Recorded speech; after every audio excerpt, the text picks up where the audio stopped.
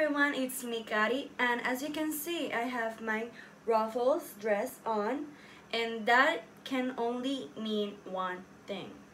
Today we are going to travel to Barcelona. In my last video I talked about Austria, Budapest and Prague, but today I'm only going to be talking about Barcelona.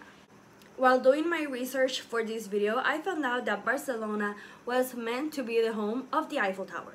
Isn't that crazy? This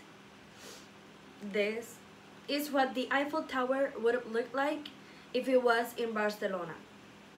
I mean, because figure it would have been in La Rambla Street, alright? On that note, let's talk about Las Ramblas. Las Ramblas start in Plaza de Catalunya down to the Columbus Monument at the waterfront. While walking down Las Ramblas, you can see street performers, go to flower stands, magazine stands. You can also go to Tablao Cordobés, and in there you can eat dinner and then you can go to a flamenco show. Of course, I'm going to recommend to you guys to go see a flamenco show. If it's in Barcelona, then great. If it's in Sevilla, then amazing. There's many tablaos which you can see flamenco all around Spain, but I went to Tablao Cordobés.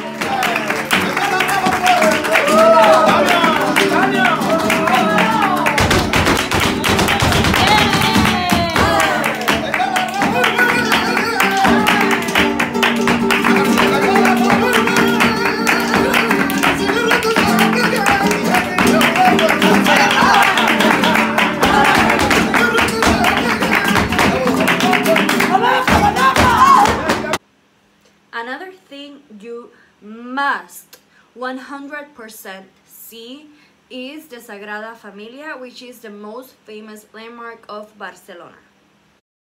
La Sagrada Familia is one of Antoni Gaudi's most famous creations. The construction for the Sagrada Familia began in 1882 and it is expected to be finished in 2026 on the 100th-year anniversary of Gaudi's death.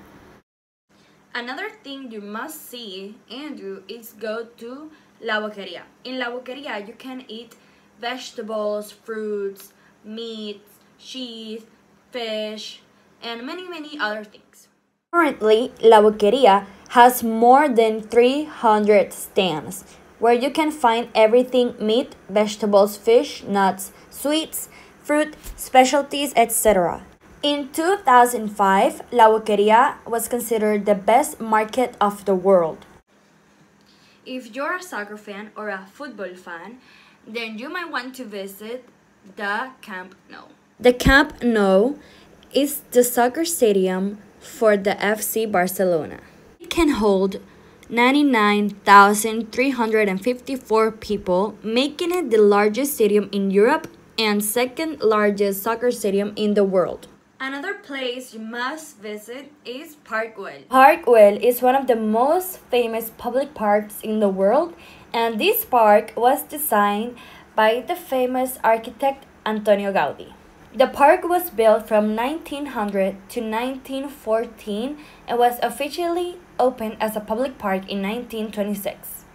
Another place you must see, especially from the front, is Montjuïc. The Montjuïc is a hill and it features a large number of attractions such as the Spanish Village, the Magic Fountain, and one of the city's most important museums. The Palau Nacional is the home of the Museum National d'Art de Catalunya, which is the MNAC, and its collection includes Roman, Gothic, Renaissance, and Baroque art, as well as 19th and 20th century works of art. The pilot has just announced that this is the end of the video. It was really fun to explore Barcelona with you, and I hope to see you again on the next one. Don't forget to like and subscribe. Bye!